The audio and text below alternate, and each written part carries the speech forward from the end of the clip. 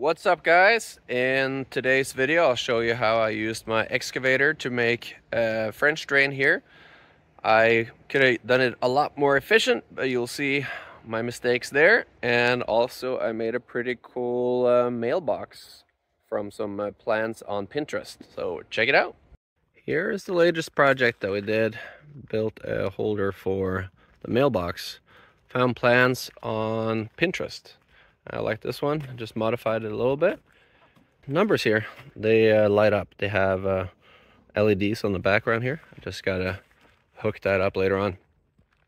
So we built it out of the cedar that was milled from the property here.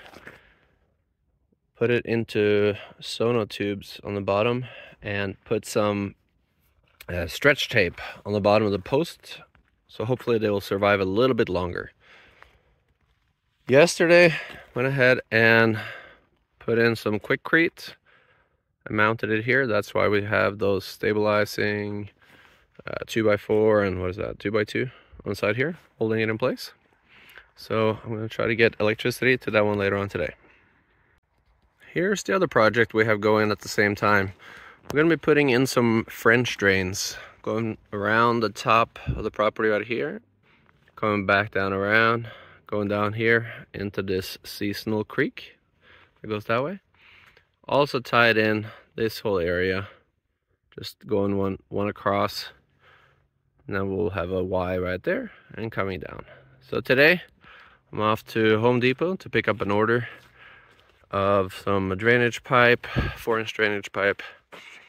So a sock for the pipe, a material to make a burrito out of this. So first the fabric goes in, then we have 1.5-inch round rock that will go on top of the fabric. Then we'll have the drainage pipe with a sock on it. Put more round rock on top of it. Then wrap the burrito with the rest of the fabric before we go ahead and backfill. That is today's project, because tomorrow I'm getting topsoil for this area so we can sow wildflowers and grass seeds later on. Here is another view from the top of the construction area. You can see my Starlink in the background there, so Starlink antenna. And then here you can see a $143 mistake. So that's the conduit from the house. Goes out over there. You can see in the middle of the wall. Trenched all the way down here. Comes here. Comes here. Goes through there and straight up to the Starlink antenna. I completely forgot that one was there when I went ahead and trenched. So I had to order a new one. You can see the other side of the wire that's inside is sticking out right there. So there you go.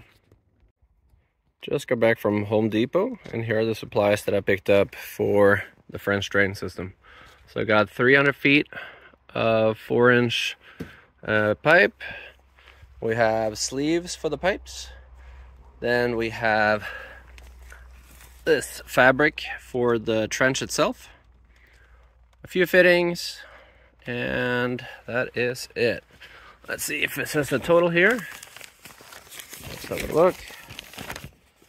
No, it doesn't. All right. I think it was about 300 bucks. I'll check later.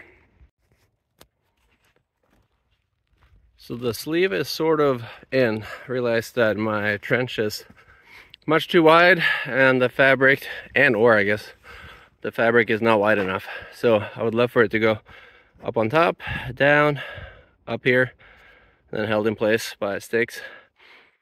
I got the wrong stuff, but I'm going for it. So it's going to be a lot more work when I put the rocks in, because now I have to make sure that the fabric is available to wrap over the top instead of dealing with that after the fact.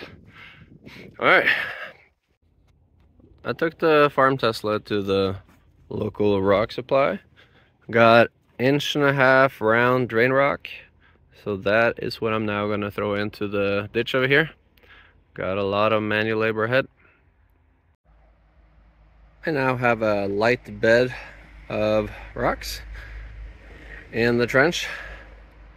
It is pretty clear that that excavator has a bucket on it that's too wide, but I don't have another bucket. I have one on order on Amazon, so hopefully that will arrive soon for my other projects.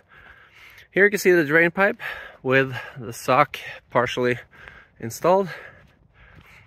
Sock is just to prevent stuff from falling into it or sand. And here you can see my kid and the other pipe. Give me one of those socks, please.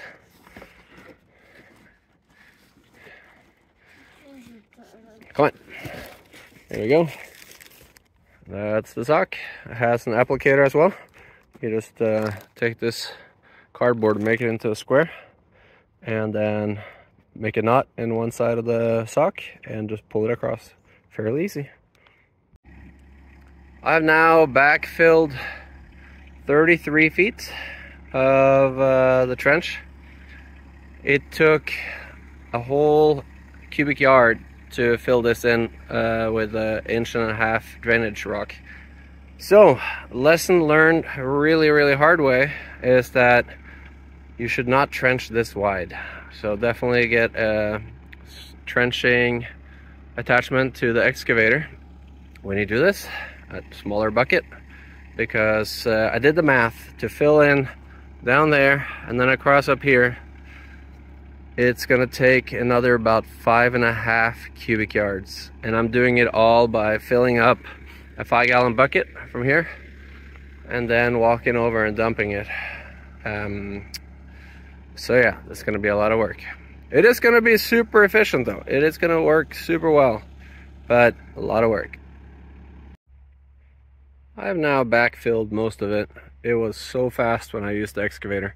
So I had a delivery of 5 yards delivered right down here, so I could just pick it up in my bucket and drop it in.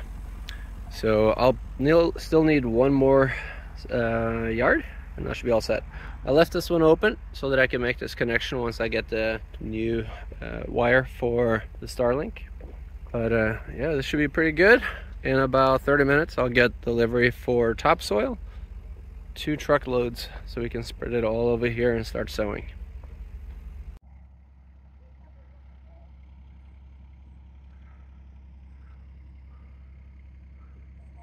So that is it for this project. Really liked the way the mailbox turned out. I wish I hadn't had to buy so much rock from the place up the street here. But when you only have one size bucket on your excavator, it's going to be a very wide trench. So anyway, it all worked out. It has rained quite a bit since, and it has worked out well. It comes out here in the stream. You can see the sock on the bottom there. Thinking I might throw a metal screen on there, as rodents can chew through that screen during the dry season and end up building something in there. I don't want that. So anyway, that's growing here right now. I put some topsoil on top, and we're just waiting for it to set. That's it for this week. Please like and subscribe. Let me know if you have any questions or comments, and I'll see you in the next one.